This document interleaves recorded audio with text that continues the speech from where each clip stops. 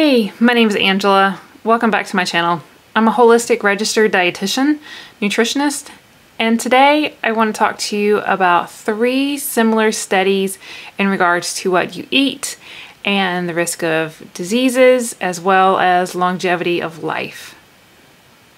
Alright, so in this first study from the New England Journal of Medicine that came out on the 24th of February, looked at about 137,000 plus participants aging from 35 to 70 years old, and they looked at their course of what they were eating over 9.5 years. And what they were really looking for or at was the glycemic index of what they were consuming, which is basically when you take a food and you see how it affects the blood sugar. Is it going to make it spike? Is it going to make it go up a little bit or just moderately? How well that food affects the blood sugar.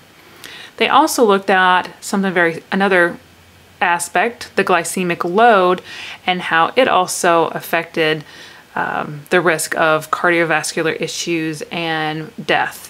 And so glycemic load utilizes the glycemic index, but it also looks at the quantity of that carbohydrate and how it's going to affect the blood sugar. Because all carbohydrates are going to break down to sugar once it gets to the bloodstream, regardless of the source that it comes from.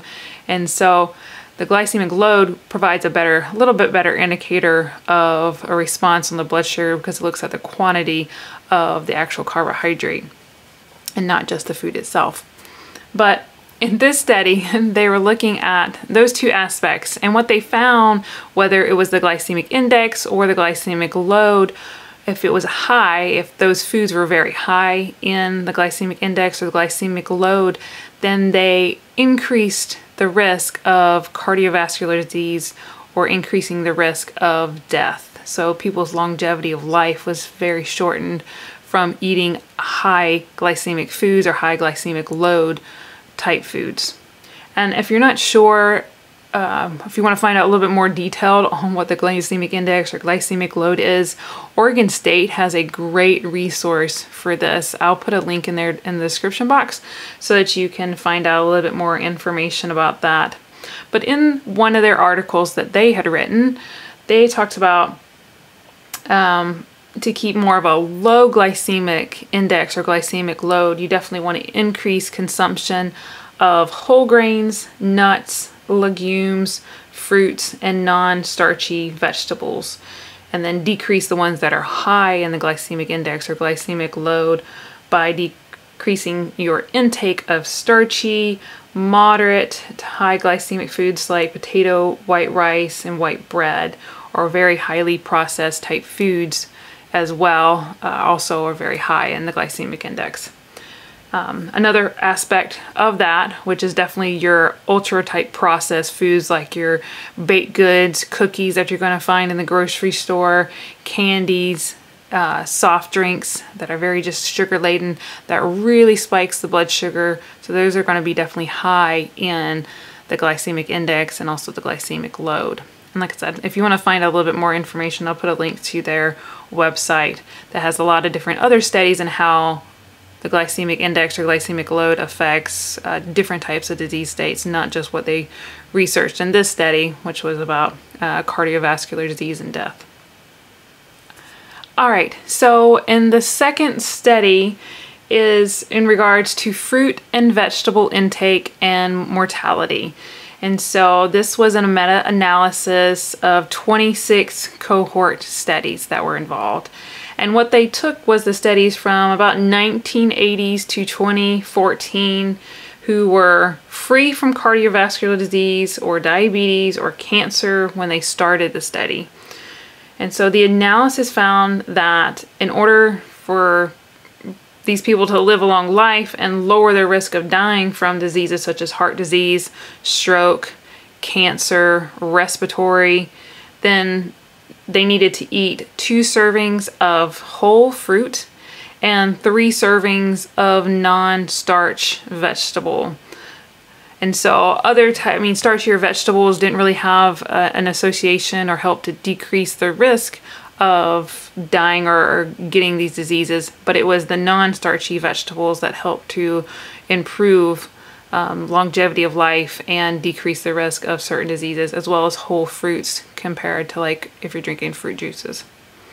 And so that's an interesting study of just how valuable our produce that we consume in every day. And it was 2 servings of fruit a day and 3 servings of non-starch vegetables in every single day to help reduce risk of diseases and to help to have a better quality of life, to definitely help with living longer. All right. So in this 3rd study looked at meat consumption and the risk of 25 common conditions and the outcomes that it had. And so this was in the BMC Medicine Journal, and it came out on March the 2nd. And so what they had found is that a higher consumption of unprocessed red meat or processed meats and poultry was associated with a higher risk of several common conditions. And so what they used was data from 474,000 plus middle-aged adults in the UK between 2006 and 2010. And then they followed up again in 2017. And so those who ate meat 3 or more times in a week was associated with a higher risk of ischemic heart disease, pneumonia, diverticulitis, colon polyps, and diabetes. Just 3 or more servings of meat in a week. I mean, that's not as much meat. If you kind of look at it, most people would probably eat meat at lunch and dinner. They might have some type of processed meat like sausage at breakfast. They'll have maybe processed meats at lunchtime with like a sandwich. And then they'll also have some type of like chicken at dinner or steak. And so majority of Americans, I mean, this study was done in the UK, but a majority of Americans are definitely eating way more meat than what was kind of going on in this study. And so according to what they're saying here is that it increases their risk of ischemic heart disease, pneumonia, diverticular disease, colon polyps, and diabetes. Now there could be an association with the fact if they were eating so much meat, they might not have been eating as much vegetables and fruits in their diet. I mean, that might be definitely something to kind of look at, look further into.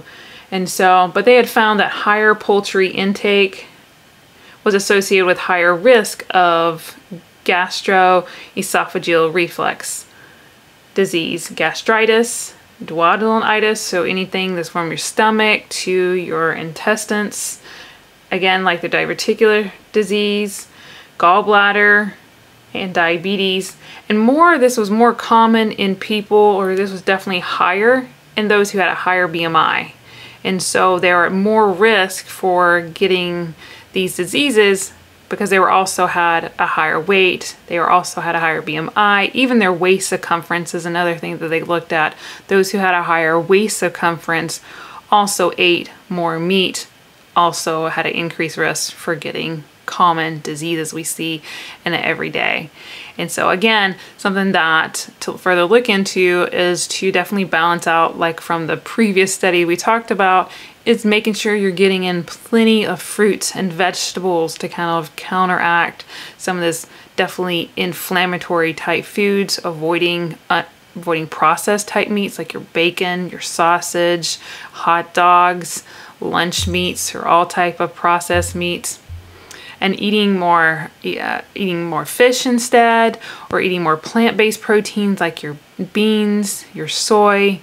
Definitely getting more of that fiber component that can be of help with digestive issues and preventing them from occurring. And so if you want to find out a little bit more information, like I said, to dive a little bit more deeper into that, then I'll link the link of all these studies in the description box. But I just want to thank you for watching And if you like this, give it a thumbs up and please subscribe to my channel. I hope you guys have a happy, healthy day.